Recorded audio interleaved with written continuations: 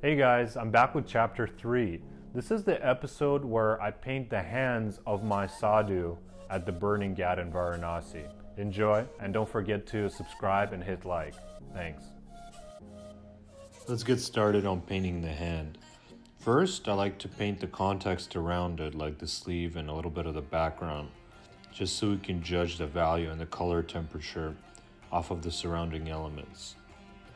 For instance, I know that both the sleeve and the hand have to come out a lot darker than that gray background behind them. The reason why is that I want the hand and the sleeve to come forward, and I want the background to show atmospheric perspective.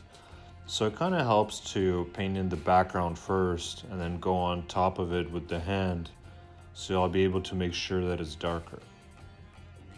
By the way, atmospheric perspective simply means showing the effect that air has, oxygen has, on the way we see backgrounds and landscapes. So for instance, the further the distance is between you and what you're looking at, like in a landscape, the more atmospheric perspective it's going to have, so the more hazy it's going to look.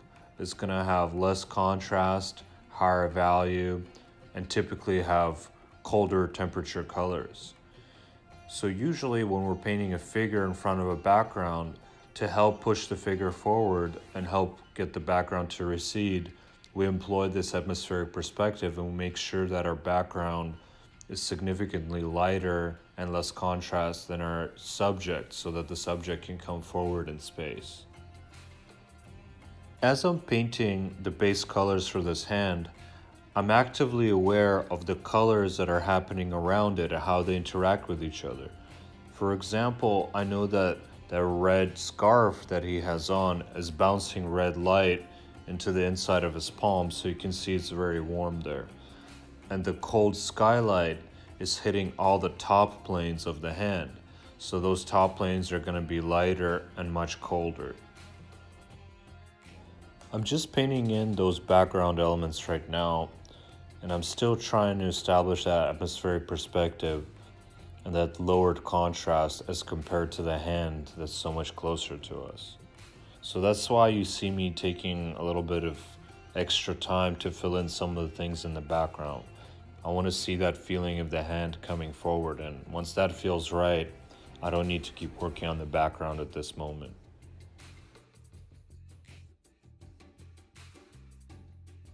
I want to indicate the lighter color of the nails inside that palm, but I have to be very careful right now to not make the value too light or the edges too hard, or else it will jump out of the shadow. So now you're seeing what is actually a much later point in the chronological history of the painting. This is after I already completed the background, but I noticed that his pinky finger was much too big to be a pinky finger. So you're just watching me paint over the pinky finger and then paint it back in at a much smaller scale. I'm starting that second hand now. It's almost entirely submerged in shadow, except for that knuckle that catches a little bit of light. Since this hand is entirely in shadow, like always, you have to be careful with the values and the edges. You don't want that value range, that contrast, to be too high. So make sure you keep it close together and you observe the different color temperatures that are happening. His skin seems to be picking up a lot of sky blue on the top of it, so I made sure to mix that in. There also appears to be a significant amount of warm bounce light coming from the right. I assume from the sun hitting the ground and jumping back into the hand. I'm just carefully painting in some structure to that knuckle that's catching that little bit of light. And you gotta make sure that this is a warm sunlight and cold shadow situation, so that knuckle's gonna have more warm tones than the shadow does.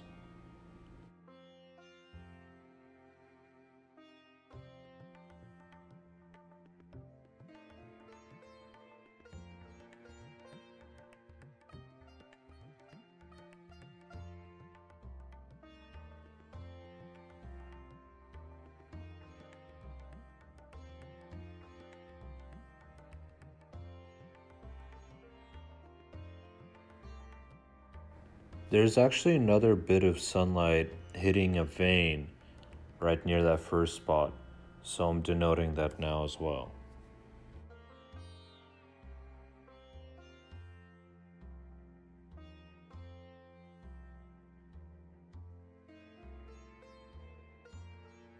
What I'm painting in right now is called the core shadow. This is an area of light where neither the direct light nor the influence of the bounce light in the shadow side enters that area. So it's actually the darkest area of a shadow. And it usually happens in places like this where there's a direct light, then it transitions over into the shadow side with this bounce light, but between it, you find these areas of core shadow that are very important to put down. The shapes of these deep darks give us an opportunity to show off the structure and the anatomy of the hand and its knuckles.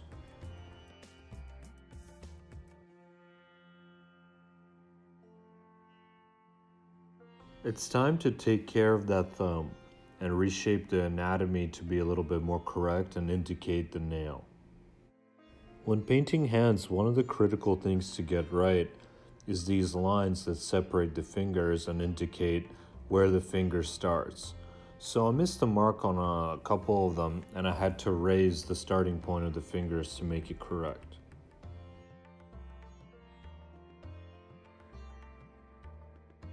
This warm bounce light that's going into the pinky is actually very helpful to indicate some of the pinky's anatomy, so I'm taking good care of it and going slowly.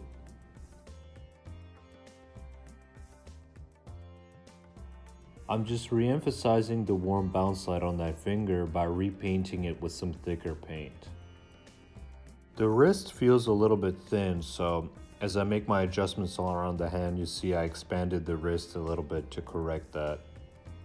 There's a slight indication of a vein that I'm about to put in on the upper hand, and I have to be careful as I do it to make sure that that hand doesn't end up looking too detailed for something that's in the shadow. Alright guys, thank you so much for watching, and in the next episode you're going to see how I painted the background. Don't forget to subscribe if you like these and catch the next episode.